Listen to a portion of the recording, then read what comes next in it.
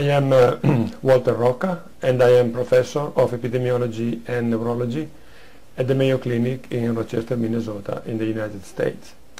Today I would like to present our paper, which is entitled Accelerated Accumulation of Multimorbidity After Bilateral Oophorectomy, a population-based cohort study.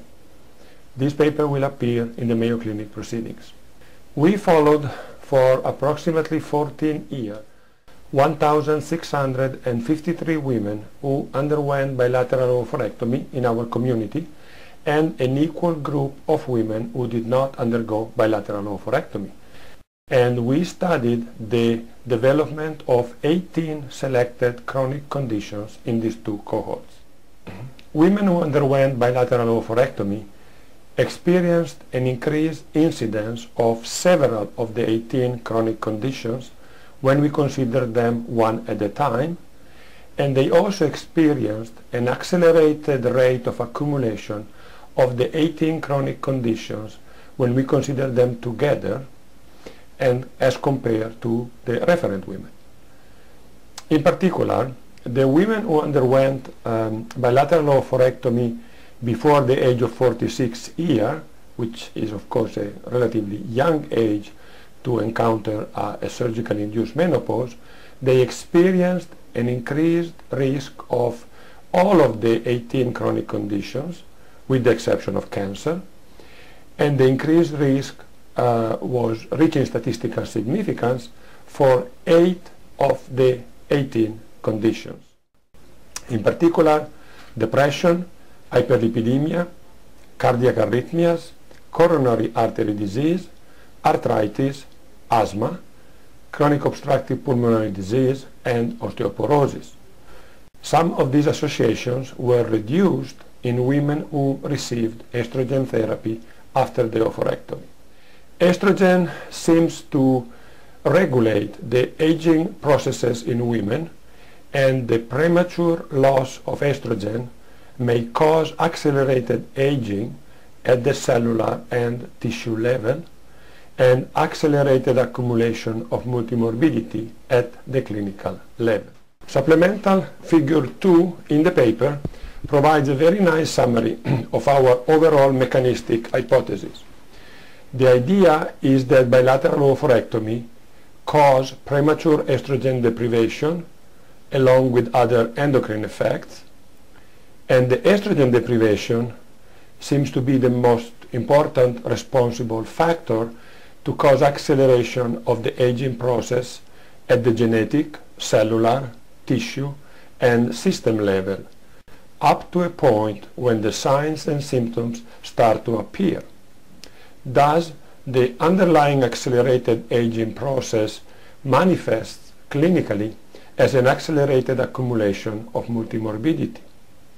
The accelerated accumulation of multimorbidity ultimately leads to adverse health outcomes and to premature death.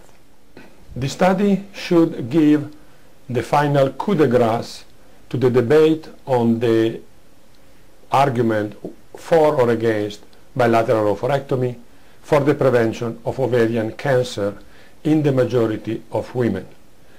Bilateral oophorectomy should no longer be considered an ethically acceptable option. The recommendation is simple and clear. In the absence of a documented high-risk genetic variant, bilateral oophorectomy before the age of 50 years or before menopause is never to be considered and should not be offered as an option to women.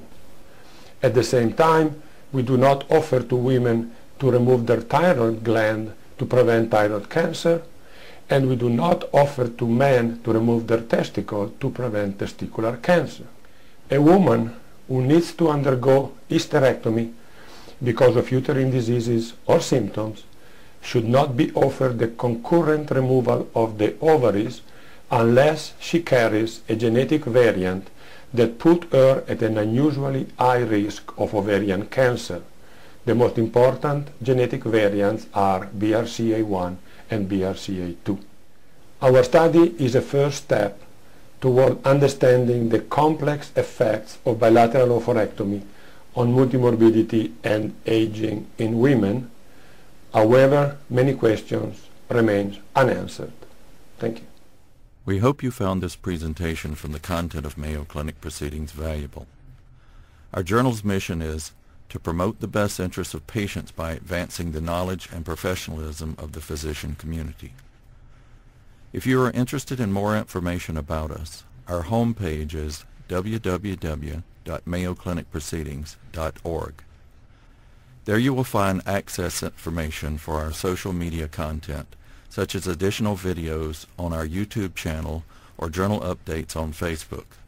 You can also follow us on Twitter. More information about healthcare at Mayo Clinic is available at www.mayoclinic.org.